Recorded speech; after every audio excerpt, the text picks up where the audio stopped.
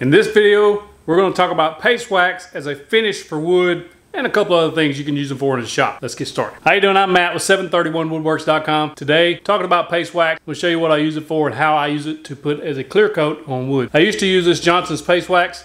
I don't like it. It puts a yellow tint on things. It also sometimes seems to take the finish off your wood just a little bit.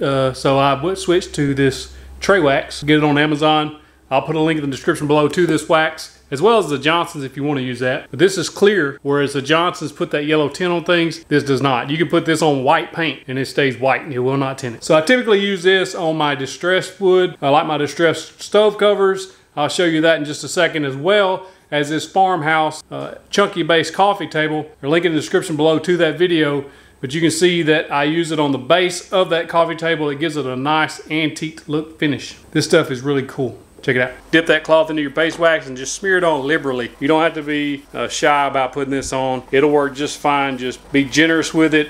Put a lot of it on. You can see that it really makes that wood grain pop. And at the same time, it actually does take a little bit of that paint off. Now you can see it coming off on the rag. Perfectly okay. It really makes a unique look. So the main thing you just want to make sure you get a good even coat of that clear paste wax. I like this versus Johnson's. This is what I've switched to, is this tray wax, because this doesn't leave a yellowish tint like the Johnson's. This is clear. You put it on there, let it set 4 or 5 minutes, and just take a clean terry cloth and buff it off, and it'll dry in about 20 minutes or so. You're ready to rock with it. It's a really good way to put a satin finish on something without having to use polyurethane.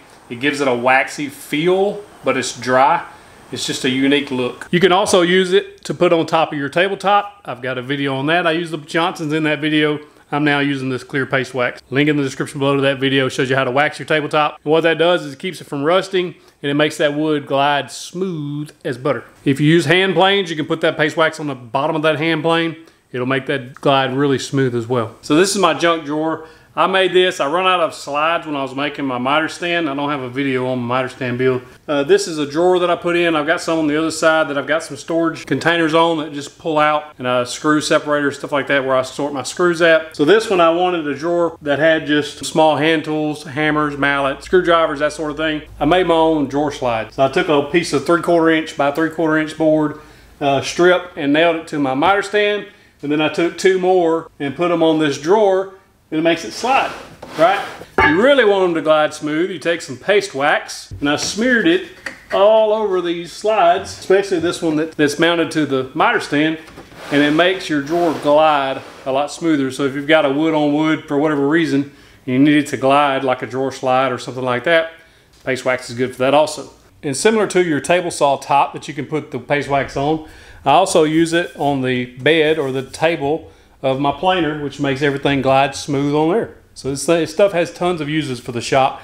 You really need to get some. Link in the description below. I really like how paste wax puts a unique finish to the surface of the wood. It gives it a nice smooth feel. I love how it feels on there. When it's dry, you can't even tell it's on there. It's a nice satin finish. It's really, really nice. Hey, if you like that video, go ahead and click that box right there for more woodworking tips and tricks. And if you watch that next video, you know what's coming. You're gonna get that virtual fist bump that everybody loves. I appreciate it. Keep watching this channel. If you have not subscribed, click that subscribe button. Give me that thumbs up. More videos coming.